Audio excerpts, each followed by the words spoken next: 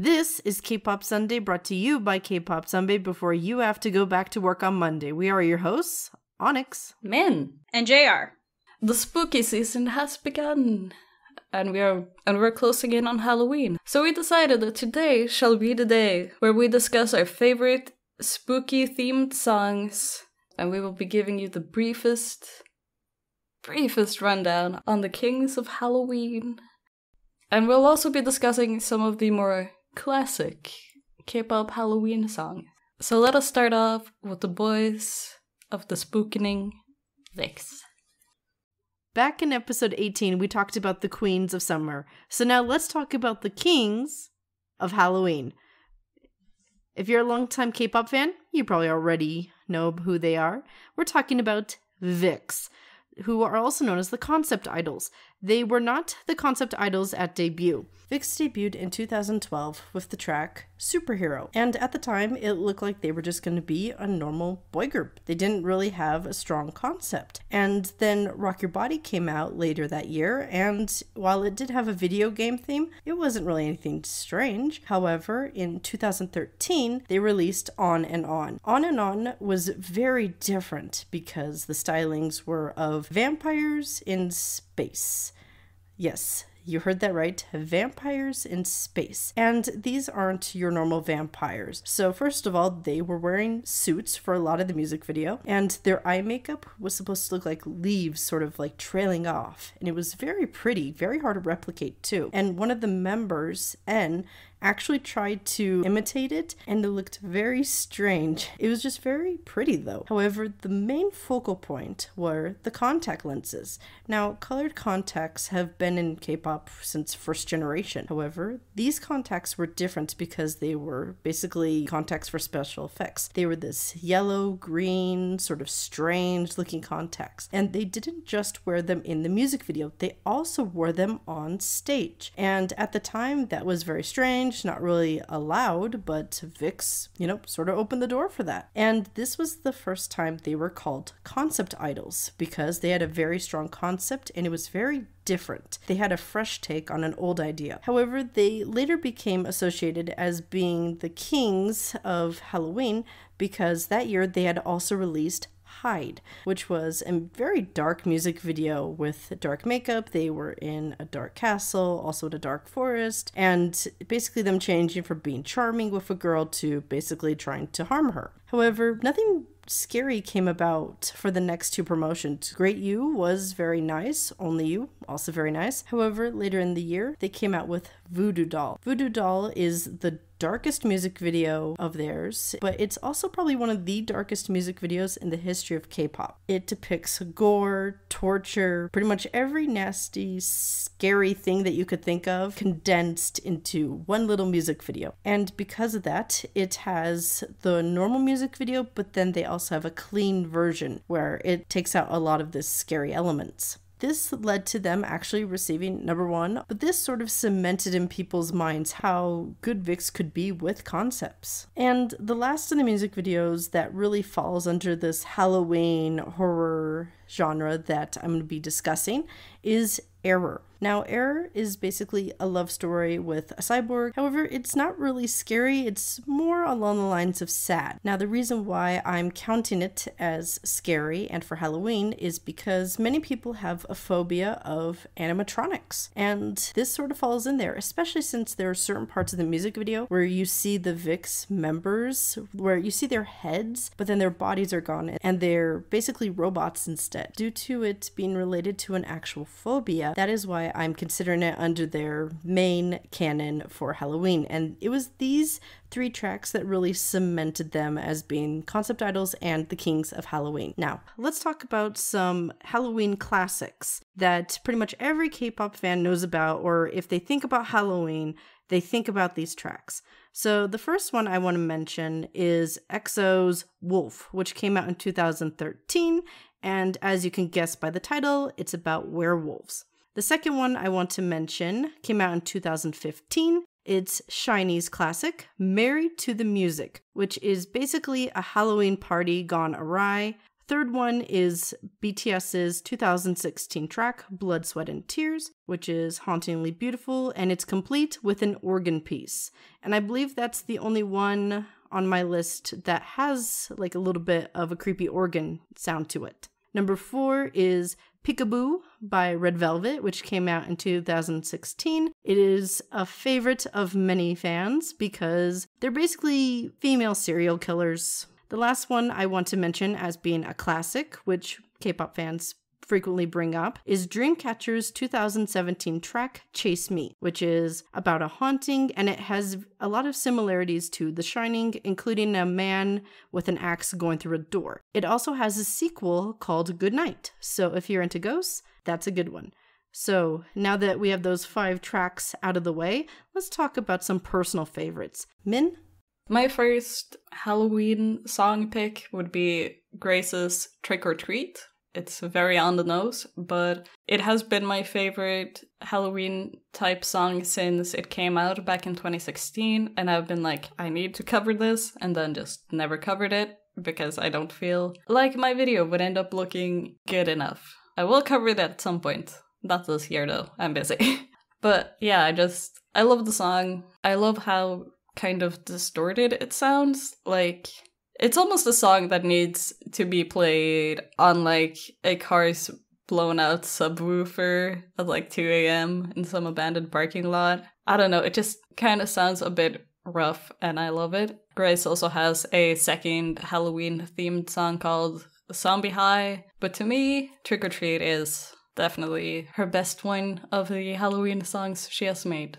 JR, what about you? So the song I'm going to start off with is Bounce by Boyfriend, and I think it's a really cool concept. I'm pretty sure either the album is called Boyfriend in Wonderland or the music video starts out by saying Boyfriend in Wonderland. So obviously it's a take on Alice in Wonderland, and the song itself starts off very strong with horn, so already I'm on board. But that being said, for having come out in 2015, it sounds quite a bit older than that, and that's not necessarily bad, but it doesn't feel especially groundbreaking because of that, and it's kind of more like a song that would have come out in the late 2000s maybe, but it's still pretty catchy, so I suggest at least taking a look at it. The music video is really intense, and the sets are super elaborate, and the costumes are very detailed, and I think it's just really well done in my opinion, and I can appreciate the effort that was put into it. And I feel like Boyfriend should have had more love when they were a thing, but, you know. Yeah. Starship didn't do much for them, so here we are, and they are disbanded. Oof. But yeah, what about you, Onyx? What's your first pick? So my first one came out in 2018 by TRCNG, which is basically like they're the little brother group of BAP. So of course, long acronym. It's called Wolf Baby. And it's basically a cute MV with teenage werewolves getting up to some shenanigans. Like people lose body parts such as teeth, hands, and nails. You know, just a heads up in case that kind of stuff freaks you out. But then they regrow 'em back and they're all giggly about it. Usually like with werewolf stories, it's like something scary. But this was just, hey, we're all werewolves. Let's have a funny time together. Cute. So that was something cute before I go to scary stuff. So Min, how about you?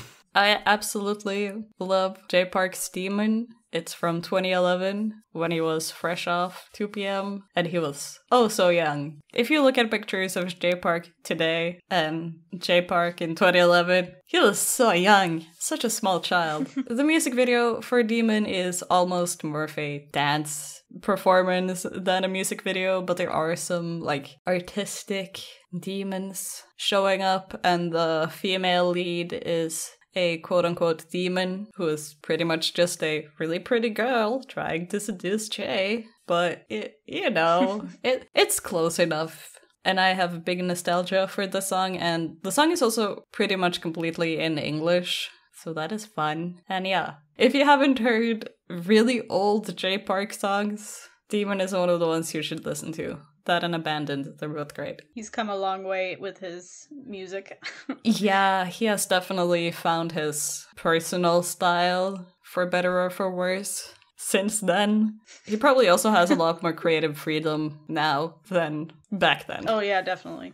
My next pick is Bad by Infinite. I got into K-pop in 2015, and the song came out in 2015. And this song is what propelled me to be an in-spirit. Can you... Did I don't think you could use propel in that way. You can now. We'll see. We'll see. I'm the English teacher here. I say it's okay. Okay, thank you.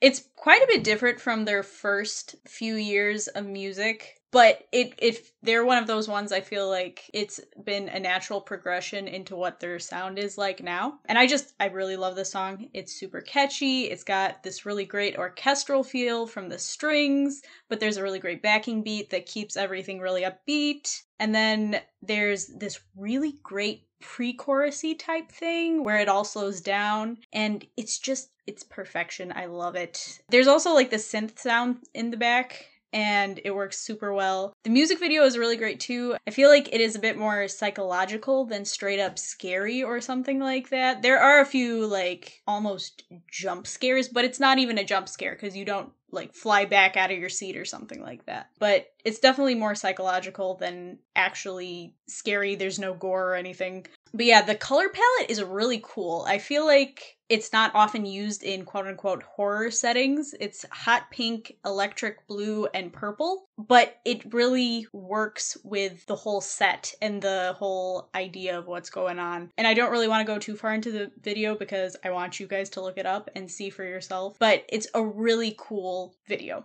And they have a 360 version, which you can only watch, I think, on a phone, but that's another fun little tidbit about it. So my second one I want to talk about is Beast's Shadow from back in 2013, when it was like their glory days, like really high, like, ooh, everyone loves Beast. Because it's not an upbeat or happy track like other tracks that are on our lists, but it's the one that sounds of like longing, and it does a good job of making like decay and destruction in the music video look really beautiful. And sometimes we're gonna have to do a deep dive on this whole music video because it does have a storyline. If you're looking for just something very pretty but sad but dark, that's a good one. That is a good one. I think it's my favorite Beast track. It's either that or Shock. Those two are like my back and forth favorites. Mm-hmm. They have really good early stuff. I think mine is Breathe or Assume. I hate that it has two names. They're basically the same thing. Oh, that Assume. I love the dance to that. The dance is wonderful. I really like Ribbon, which I think again came out in 2015. I have like very strong associations with the songs that came out in 2015 and 2016. If you guys can't,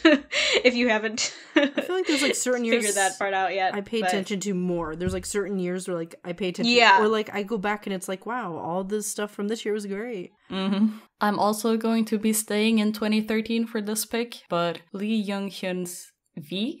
Lee Young-hyun is probably, she is definitely most known for her single Wa, which I'm pretty sure was her debut song. But do not forget the fever dream that is V. The music video is basically about a ghost who traps and haunts a dude because she wants to marry him, probably. Oh my. The entire look of this music video is just camp, and it's glorious. But you should be aware, this song is not going to be for everybody, because I know many people think that it sounds really grating because her vocals are just kind of weird in this one. Like, it came out in 2013. It sounds like a dance song that could have come out in like 2005, in a way. But you should still definitely look at the music video, because like there's zombie brides in it, and one of them does a cartwheel, and it's just glorious, okay? Go watch the music video, it's okay. I will allow it. If you dislike the song, I'm fine with it. I personally love the song. But if you hate it, that's okay. But please watch the music video. It's such a good music video. It's just fun. Yes. My favorite thing also is that she got married recently. It was like a year or so ago. Aww. I don't know if we talked about that. Yeah, she actually did get married. Aw, that's so good for her. Love that. Her wedding dress did not look anything like the music video one, by the way, in case you were wondering. It's way more toned down. Yeah, the music video one is very, like, over the top and old school. Sexy. It's a lot of leg. It's great. Yeah. My next pick is Dr. Bebe by Pentagon, and that came out just this year, actually, at the beginning of the year. And it's kind of a weird one all around because I do not like the music video. And to be honest, I didn't even like the song that much when it first came out, but I listened to the title track along with the rest of the album a few times, and I ended up really liking the title track, but without the music video in my mind. And that's just because it makes me very uncomfortable, the whole premise. But I mean, it kind of works with the theme and concept that they were going for. They're all in a mental hospital going crazy, and there's just a lot of uncomfortable imagery that I'm not a fan of that. Halloween honestly isn't even like my favorite time because of all the weird imagery that goes around. Like my Instagram feed is just full of makeup artists and severed limbs, and I don't like it. I'm not gonna lie. But the dance cuts are really great, and it's a really well done music video. So I do recommend despite all of that. There we go. So my third one came out in 2013. It was Hate You by Ladies Code. It's very haunting for a couple of different reasons, but I heard the song first and I liked the track, so then later I went to the music video and I was like, wow, this is really pretty. Unfortunately, a lot of people hate this music video, which is very sad, but it's very Halloween. The big thing that made me kind of angry about why people say bad things is that after the music video, people cited Hate You, like the music video, as the reason why it happened. They said it was like karma. Oh, like you were messing with stuff like that, so then you kind of deserved it. There were a lot of mean comments made about Ladies Code back in the day. Like, that is terrible. There were a lot of garbage things. But I'm a huge fan of Ladies Code, so I will fight y'all. But it is very haunting. And I just really appreciate it, especially Junie. Like, she has a rap in there, and it's very good. I love listening to it. Because she doesn't really have a lot of killing points in the music like that, where it's just like so good. It's just perfect. So if you've not listened to that, I highly recommend it. It's very good for them. I really love the intro, like, narration that the dude does. There's also later when it's, like, in the music video where, like, he basically is dubbed over by the girls with the music video. Yes, it's so good. I love it. Yeah, I love how on beat it is with, like, the cut in the visuals. It's just, so perfect. And then, like, Rise, when she's in the garden with the doll and she's just sitting in the chair. Yes. So pretty. Yes.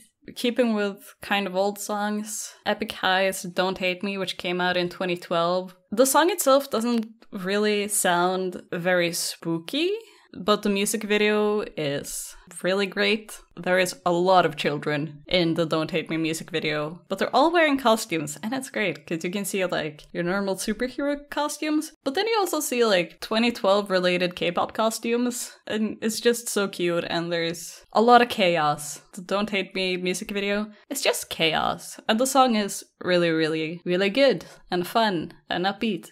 And you should go listen to it if you have the time. That was my deep, insightful talk. So, this song that I'm going to talk about next, Not by the Moon by GOT7, is another 2020 release. And I have not liked a GOT7 title track since Home Run, so I was pleasantly surprised with this song, which is kind of funny because I saw quite a few people say that they didn't like it. I don't know why necessarily. Like, I don't see anything about it that's particularly like dislike worthy, but that's my opinion, of course. And the reason I put this in here is because the video is very fantastical. It feels like a fairy tale K-drama, but it's super pretty. It has a lot of velvets and marbles and stuff like that. But my one thing with it is that all of the members, but especially Jackson, have this ridiculous face filter on, and they look like wax statues. And maybe that was purposeful since it was a fairy tale video. Like, it could kind of go with the theme concept, I guess, but it's just very noticeable, and I don't like that particularly. But I really like the song. If you are not the biggest fan of GOT7, I feel like it does kind of, well, maybe that's why people didn't like it, because it does kind of feel like they strayed away from their usual sound, but I'm okay with that. I didn't like the stuff they've come out with in the past 4 years, so that's just, again, a personal opinion. And the other one I want to talk about quick from their older brother group, 2PM, is My House. And this song came out in 2015. Another very fantastical one. It's set in a ball, and there's so many pretty dresses, and the members look really great. There's kind of an element of Cinderella, but also werewolves. And there's a sinister twist that you don't really see coming. So I very much recommend this one. Also, I don't think I've ever mentioned this, but I am a huge Junho fangirl. I will watch / listen to anything he is in, but his hair in this music video is terrible. It's this weird orangey coral, and it doesn't match his skin tone in the slightest, and I don't know why they decided to go with that, because it doesn't feel like a very fairy tale color type thing either. Like, he looks good. I'm not gonna say he looks bad. I don't think the color suited him very much. But yeah, also, side note, this song kind of went viral in Korea at the beginning of this year, which is crazy because, like I said, 2015, so 5 years old. And because of that, JYP Entertainment, not JYP himself, released a concert version of it, which is really cool because that was not previously released. And so yeah, those are my two kind of fantasy fairy tale picks for this episode. Quick add to 2PM. You should look at Heartbeat if you want something a bit more overdramatic, but yet low-key spoopy. Heartbeat. Just look that up. And I think that was their first comeback after Jay Park left? Yeah, I think so. Yeah. Just a little trivia for you. And now for my very last pick, which is Very Very's Tag Tag Tag, which came out last year. And it's a very cute hide-and-seek game at first in the music video, but then around the last minute of it, it turns into kind of modern horror, where one of the members is holding up his phone to take a picture of others, and the camera picks up another face. Like, it sort of like tags that it sees two faces.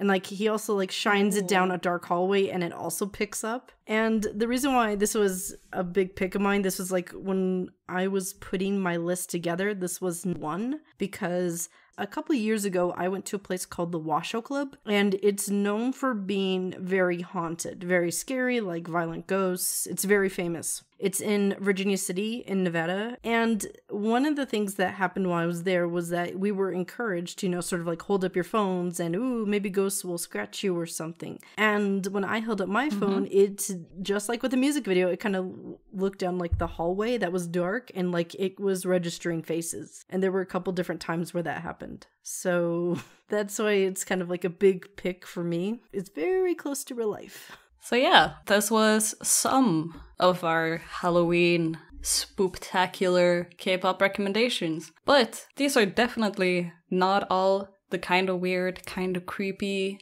kind of scary K-pop music videos that exists out there. So if you want to see even more song recommendations, you can check out our script for this episode because we wrote up a lot more songs than the ones that we talked about. But if we were to go through every single song that came to mind, we would be here for way too long. We also have a Spotify playlist from our old Halloween spooktacular from our Tumblr page last year, which we will also link if you want to just have some good K-pop spoopy vibes on your playlists. And lastly, on Instagram, we're gonna do a Spoopy Week, where we count down some of our favorite Halloween-themed K-pop songs, most of which did not fit into this episode, and it starts tomorrow. So you should definitely go check out our Instagram feed. But before we give you all of our social media links, let's find out the thrilling answer to last episode's trivia question. Last time I asked, what year did SM Entertainment's Halloween party begin?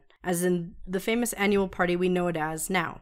And the answer is 2013. So, JR, you were correct. Woot! Yes, you got that correct. I thought so.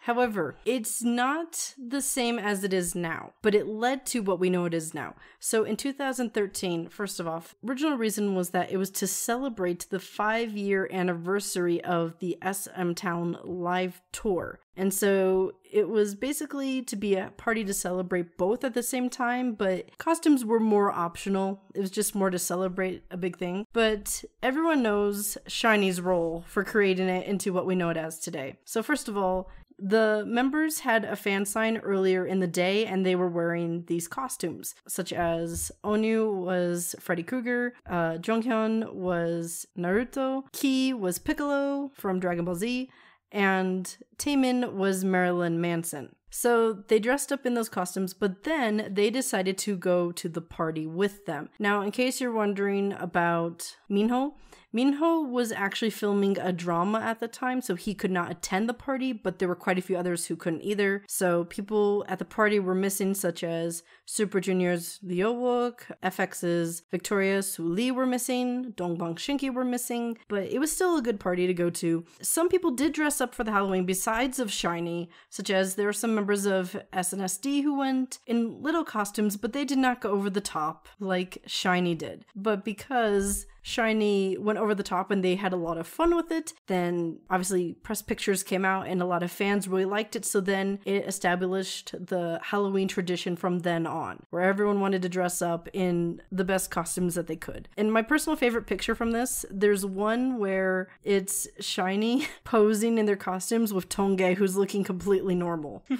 Yeah, it is just the funniest thing, because obviously people were not expecting them to go all out. You were not meant to go all out, because once again, it was mainly to celebrate SM Town, but still, that's how we know it as today. Fun. What's your favorite year of costumes for SM? Ooh. I don't remember any. I know, I don't remember specific years, but I was so impressed with Chanyeol's Iron Man costume. Yes, he went. that's who I was thinking of, yeah. Okay, because it like moved and everything. It was a very impressive. Not he moved, but the mask moved. You know, it was more than your average Party City getup. My other favorite was, I believe it was 2015 when Onyu came as Colonel Sanders from KFC. Oh, yeah, and then yeah, wasn't that also the same year when Key came as Ronald McDonald? That I would not be surprised, and I'm sure everyone knows that one because it became a meme. Yeah, exactly. And they were fighting over a bucket of chicken.